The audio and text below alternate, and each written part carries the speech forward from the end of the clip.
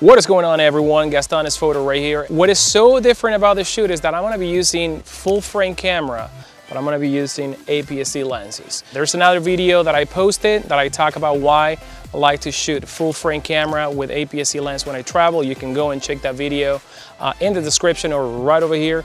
Also want to let you know that the audio that you're going to be listening today actually comes from this new Rode little device. So excuse the sound right now, but this is the little device. It's called the Rode Wireless Go.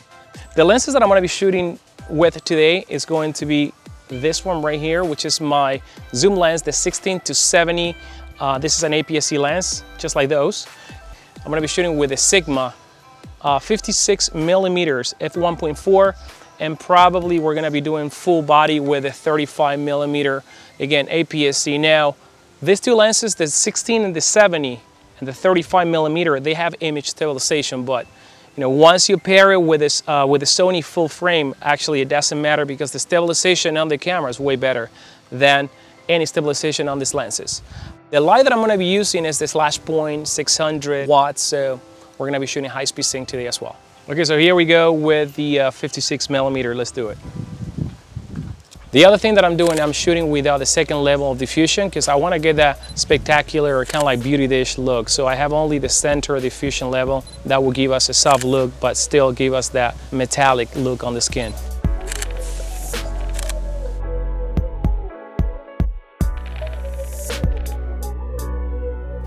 So now we're going to try to catch some of the golds from this reflector right here. So we got the light hitting the face and hopefully bouncing off the reflector and hitting her face. Perfect. So again, we're shooting all this time APS-C mode, full frame camera, and what I'm seeing through the lens, what I'm seeing here in the viewfinder is incredible.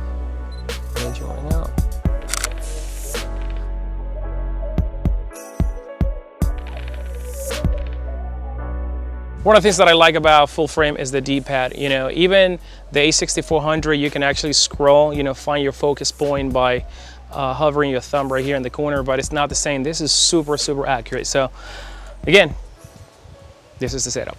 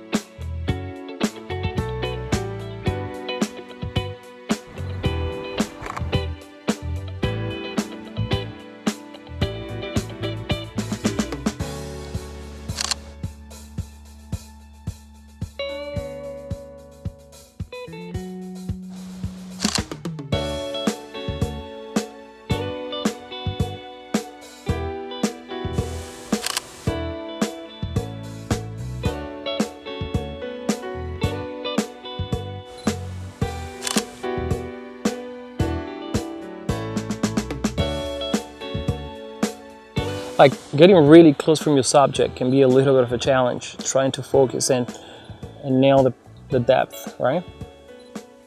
So going for the eye makes it a lot easier, but you still can get undesired results. So always try to shoot not so close to the subject, and if you know, sometimes I punch in post if I want, you know, if I want to get a little bit closer, but obviously not too far, not too close. That's actually the, or use a lens, you know, longer lens like a, you know, 135, something like that. This is like equivalent to a, I believe, 75, 80 millimeters, 56.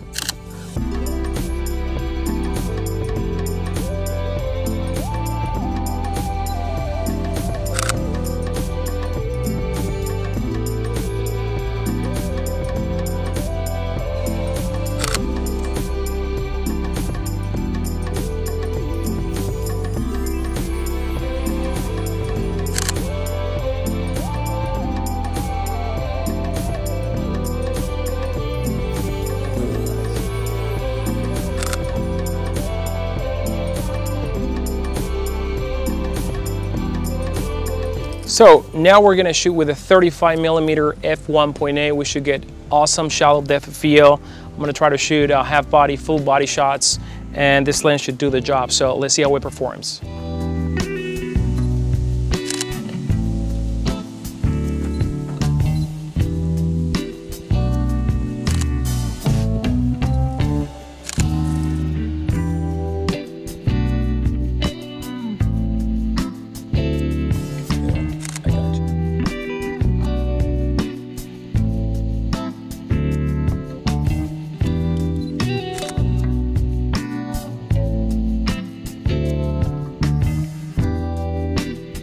Look more into the light so your face is a little bit lit.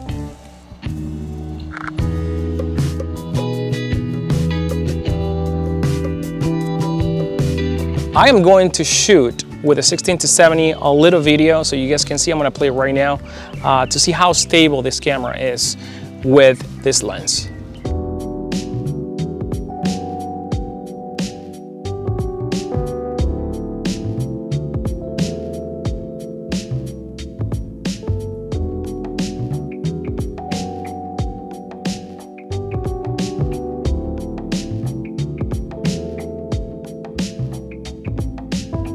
And this concludes this video shooting full frame with APS-C frame, one of my best preferences when it comes to traveling, packing light gear without compromising features. So this is what I've been doing for the past months, and I hope you like the results.